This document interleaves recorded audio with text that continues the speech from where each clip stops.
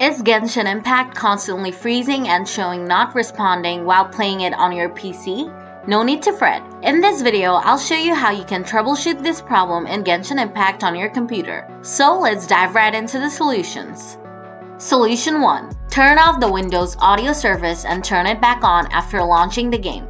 To do this, click on the search icon here and type in CMD. Then right-click on Command Prompt from the search result and select Run as Administrator. Next, click on Yes to give permission. After that, type in net stop Audiosrv and press Enter. Now launch Genshin Impact. After that, come back to the Command Prompt window and type in net start Audiosrv. Don't worry, you can copy these commands from the video description.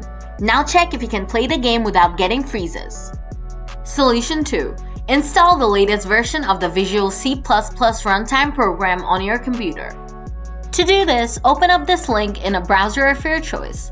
Don't worry about the link, you can find it in the video description. Now when you're on this page, scroll down a little and come to this section. Next, just click here to get the latest version of Visual C++ Runtime. Make sure to download the one that matches your computer's processor architecture. After it is downloaded, open it up.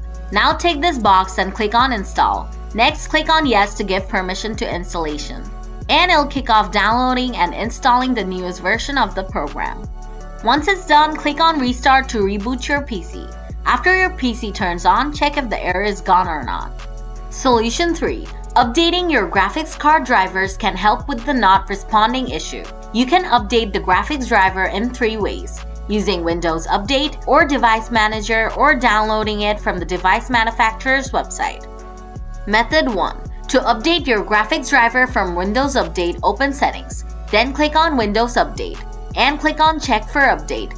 Now Windows will update any outdated driver, including your graphics driver. Method 2. However, if there are no updates found here, you have to use the Device Manager.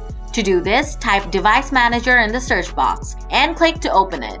Then click on this little arrow in front of Display Adapters to expand it. Next, right-click on your graphics card name and select Update Driver. Then click on Search automatically for drivers. Device Manager will update your graphics driver if there are any available updates. After it finishes, close the tab. Method 3. You can also visit your graphics card manufacturer's website and download the updated graphics driver from there. After downloading and installing the latest driver, reboot your computer and the issue should be gone. So that's how you fix the Genshin Impact not responding issue on your computer. If the video did the trick for you, smash that like button. And if you have any questions, just leave them in the comments below and I'll get back to you soon. Thanks for watching.